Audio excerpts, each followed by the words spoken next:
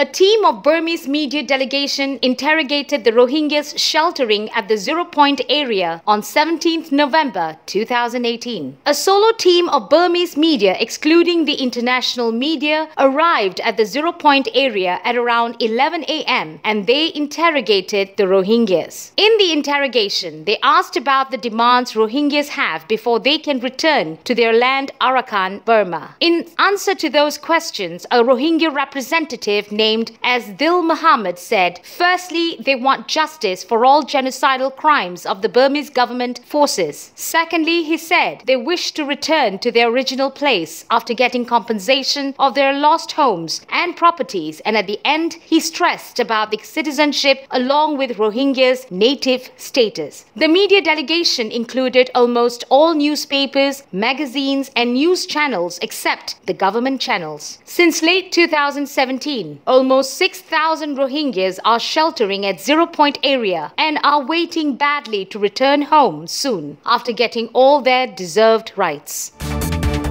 5 innocent Rohingyas were shot at an internally displaced people's camp (IDP) in Akyab by Burmese police, leaving 2 Rohingyas in critical condition, while arresting 2 other Rohingyas on 18th November 2018. At early in the morning, a group of police arrived at the Arnauk Yi IDP camp and arrested 2 Rohingyas by accusing them to be involved in a human trafficking case, a water vessel that was caught by Burmese officials in Yangon on Friday. The 2 arrested victims was identified to be Abu Sayyad, son of Nur Alam, 35, and Sadiq, son of Islam, 37, hailing from the same camp. Initially, when victims were arrested, other Rohingyas from the area tried to stop this arbitrary arrest. To avoid any inconvenience, the area supervisor stopped the Rohingyas to do so. Later, while going out of the camp, Burmese police randomly fired at the civilians working at the field, where 5 Rohingyas were shot. Among the 5 shot Rohingyas, 2 are heard to be fighting with life and death, and for other 3, a hope of survival is still there. Among the victims, one was identified and is named to be Sodo Rahman, son of Abdur Rahman, 22,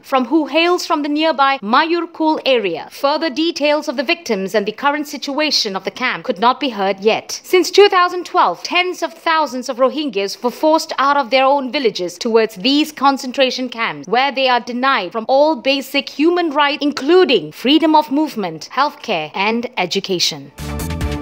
There are nearly 8,000 Rohingyas staying in Jammu, Samba and Kathua districts of Jammu region, with nearly 90% of them settled in Jammu city and outskirts. The Jammu and Kashmir police has started collecting personal details of all Rohingyas living in the state to identify how, from where and when they came to India and travelled further on to Jammu and Kashmir. Inspector General of Police Jammu Zone S.D. Singh Jamwal said, this is being done on instructions from the central government to identify these people and maintain records. Asked whether it has to do something with their deportation, Jamwal said it may be a process for that. Written in Burmese language with English translations, these personal data forms were circulated by the police in some Rohingya settlements in Jammu city on Sunday as well. Each settler from Burma has been asked to fill up these forms, furnishing personal details of not only self but of parents, spouse and siblings too.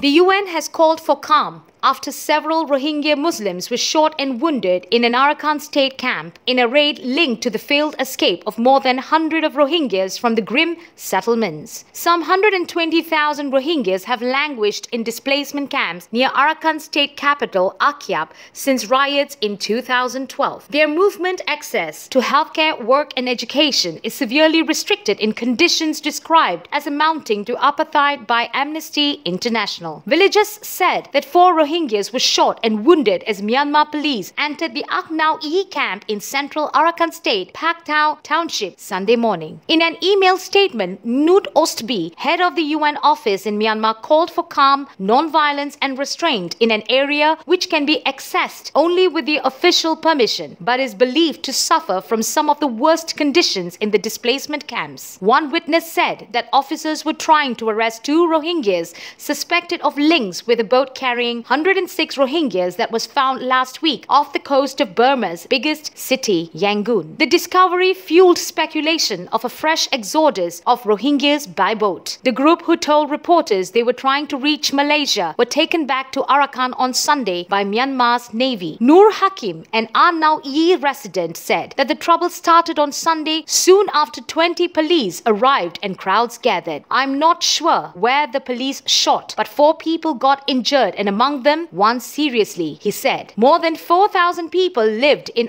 Now Yi. The NGO Solidarities International described it last year as a natural environment unsuitable to human settlement, citing water shortages, hostile host communities, lack of proper shelter and toilets. For years, Rohingyas have fled persecution in Burma by boat, usually starting around this time of year when the monsoon season ends. But a crackdown on sea trafficking in 2015 closed the route. The 720,000 Rohingyas living in crowded camps in Bangladesh were last week supposed to begin the complex and controversial process of returning to Burma. But they did not leave Bangladesh after an outcry that conditions in northern Arakan were still dangerous. The UN says Myanmar's generals should be persecuted for genocide in connection with the army campaign that expelled the Rohingyas.